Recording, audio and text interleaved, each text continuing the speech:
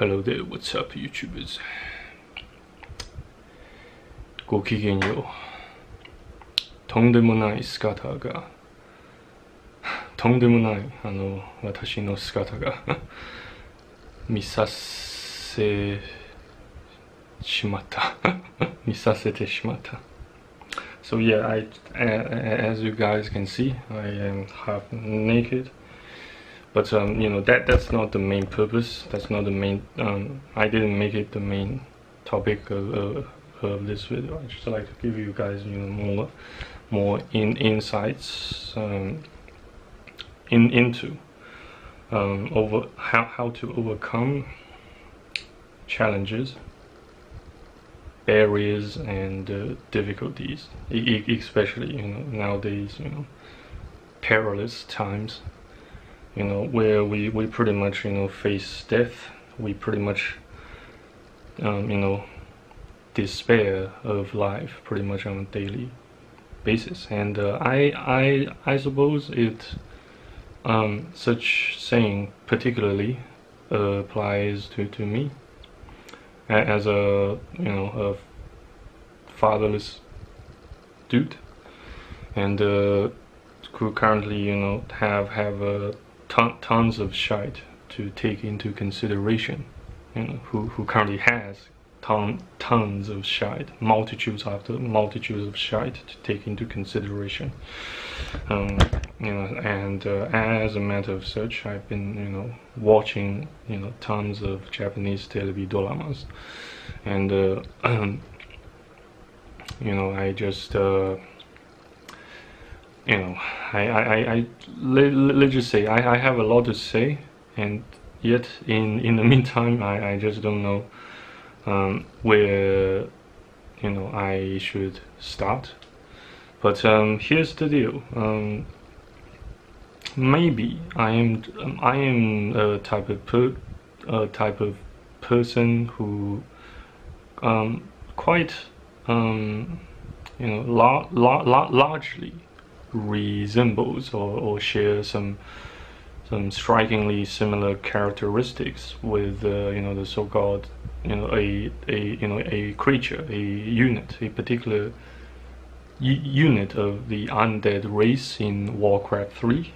It's called Destroyer, who which needs to constantly absorb mana from both sides, from friendly units as well as enemies, and the hostile forces, and through that it can launch some critical hit, some critical strike against its foe, and it will not produce any friendly fire. So its cannon, the cannon it throws at its enemies can actually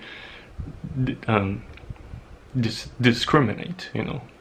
That's quite an amazing feature, and I'm not sure if I am being self-righteous or just trying to show off a bit, but honestly speaking, yeah, I do kind of like to show off a bit in this filming session, but also on the other hand, I would like to show you guys my true self. So here is the true self of me, myself, presenting myself in front of my camera, and yes, I am with my the laptop. It's yeah, it's ThinkPad T7. Sorry, it's not ThinkPad T7, but ThinkPad T61P. Yeah, I will show you more of her details in one of my Patreon exclusive vids. But again, I beg your pardon for getting the main topic of this video sidetracked again.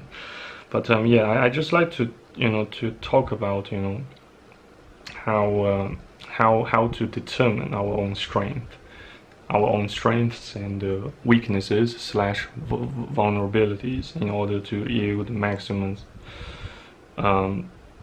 extent as well as amount of success in our lives. Though I don't intend to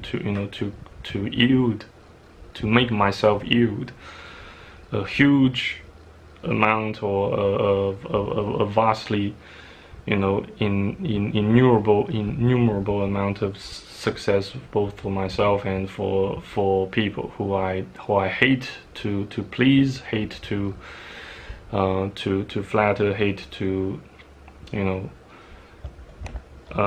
implement some sort of social engineering tactics to impress.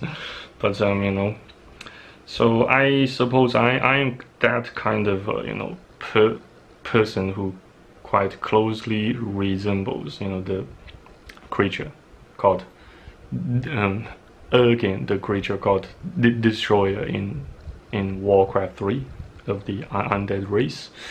And for whatever shite I do, I tend to spend a lot of time planning and trying to decide which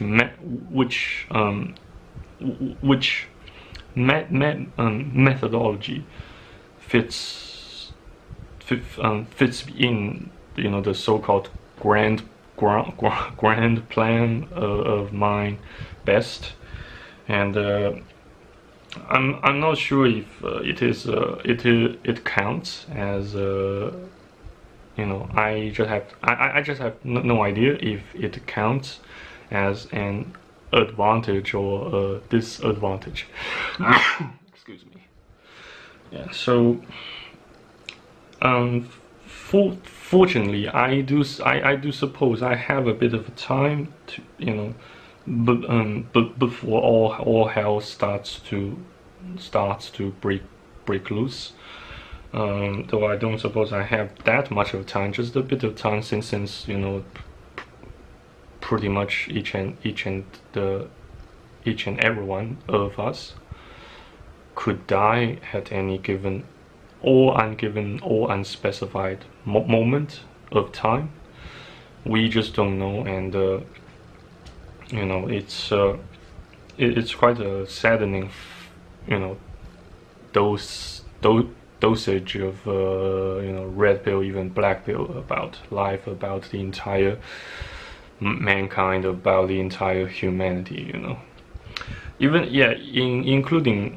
including but are not limited to women, to female human individuals, aka.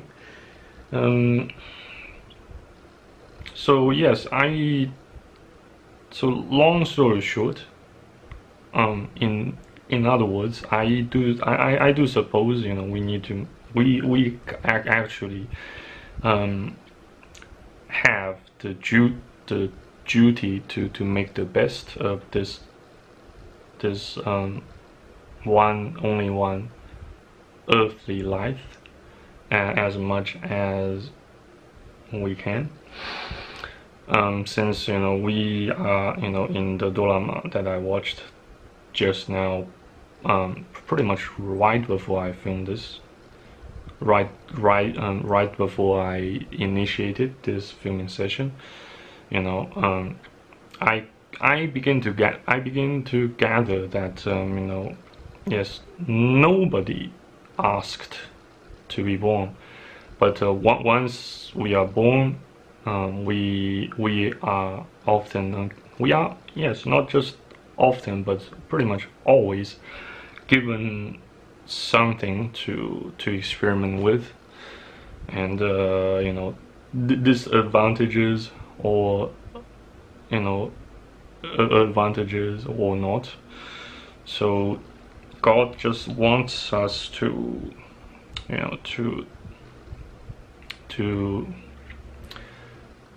make the best use of our life.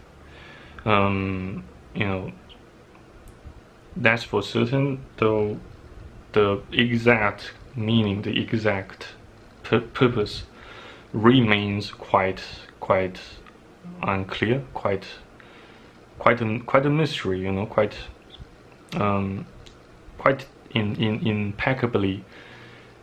impeccably hard to figure out. And that also frustrates me quite a lot too, yeah. But we can still, you know, kind of you know, predict bits and pieces, you know, of what might happen next. That, you know, by planning, you know, by trying to extrapolate, you know, the direction we you know, we believe we like to head towards. And you know, if we, you know, just try to forget about what others tend to think of you, how others tend to perceive us, you know, that include, you know, which includes, you know, you and me, and you know, everybody else who are or at least who consider themselves to be MGTOW, maybe also incel, maybe also in MGTOW, in incel, plus, you know, attributes, or, you know, titles, or, you know, some sort of social, you know, social stigmatization and whatnots. Just try to lay aside, try to let go of all, you know, you know, how, and you know, how others tend to perceive you. Let's ask ourselves a simple question, you know, what exactly do we want with our lives? What exactly do, you know, would we like to do with our lives? Even if knowing the fact we are never asked to be brought into this world, you know, regardless of your faith, regardless of your you know, your faction, your denomination of Christianity or Islam whatsoever, you know, I would like you, also me myself, to ponder this question: what exactly do we want with our lives, from our lives, etc. You know, so just there is, you know, one critical point, one key point to take note of. Life is a negotiation. You know, we all we all want, but we all have to give something of value in the meantime, and we all negotiate, we all give to get what we want plus what we need, which means, you know, we have to forfeit, we have to give something up in order to get something else. Yeah, so no doubt about that, since you know, pretty much, you know, what I want with my life is freedom from slavery, freedom from fear of becoming destitute and you know, being homeless again. But if that does happen again, I will try my best to endure to the end, and wherever possible, where and whenever possible, I shall give it my best to prevent such event from occurring. Yeah. And I certainly don't want to, you know, get involved with too much politics. So long as I can get myself somewhere decent and tranquil to, you know, to make habitation of, even if it means you know, living in the wilderness, so long as I can have a cave and have a Bible, have a, well, maybe not a laptop, but just a Bible, and probably also a radio, and then, you know, some fish, some rice, then I can pretty much survive. And yeah, if I can still have, if I could still have the access to the interweb and make, you know, and to some camera and continue to make you know, vids on YouTube and on Rumble, also MGTOWTV.com. Sorry, not MGTOWTV.com, but just MGTOWTV. Yeah, that would be nice. Though I know, you know, by heart, it's quite unlikely to, you know, to coexist in such situation on one person like me. So try to decide what you need. You know, try to discriminate, try to differentiate what you need from what you want with life, with your life, even if it means you have to, you know, remain in a certain situation or in a certain place in the long run, you know. So, such as me, you know, currently staying, you know, getting myself stranded in China, getting myself stranded at my my grandma's residence, pretty much having nowhere else to go. Though I managed to gather some funds to fund my own travels and other living expenses, all by my own. Thank God for that. Yeah, it's I beg your pardon again if I sound like rambling and talking about a bunch of other sorts of mumbo jumbles, like a psycho, you know. But you know, since we only have two hands, one mind, one soul, one brain, one life, oh, well, one earthly life. Well, if you do have decided to believe in the Lord Jesus Christ, then you will have a second life. You will have an afterlife after this life ends. But no matter what, all of us, each and every one of us, has just one life. Just, it's all YOLO, all YOLO for each and every one of us here on planet Earth, to live this earthly life in this earthly tent here, you know.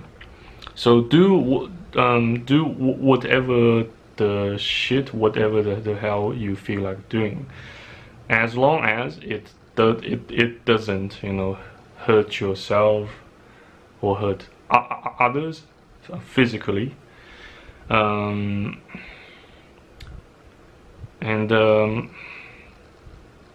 Yeah, since YOLO, right? YOLO, YOLO, YOLO. You only live once, unless you believe in the Lord Jesus Christ. But we all live once in this earthly tent, on this earthly planet, on this planet Earth. So, well, it's entirely up to you, and we all have the cards here. You know, we have the cards, and it's up to you to either decide to put your cards on the table, or just reject my my proposal here. You don't have to listen to me. You don't have to follow my advice. You don't have to, and you won't need you don't need to follow my advice. Follow what I am trying to plant inside your mind by performing some sort of inception technique. So your life, our lives, yes, ultimately it's up to God, the Almighty, to to decide who lives or dies in the next couple of seconds, in the next couple of hours, in the next couple of minutes, days, weeks, years, blah blah blah, so on and so forth. But we do have at least a bit of free will to decide whether we should take certain actions to make something happen.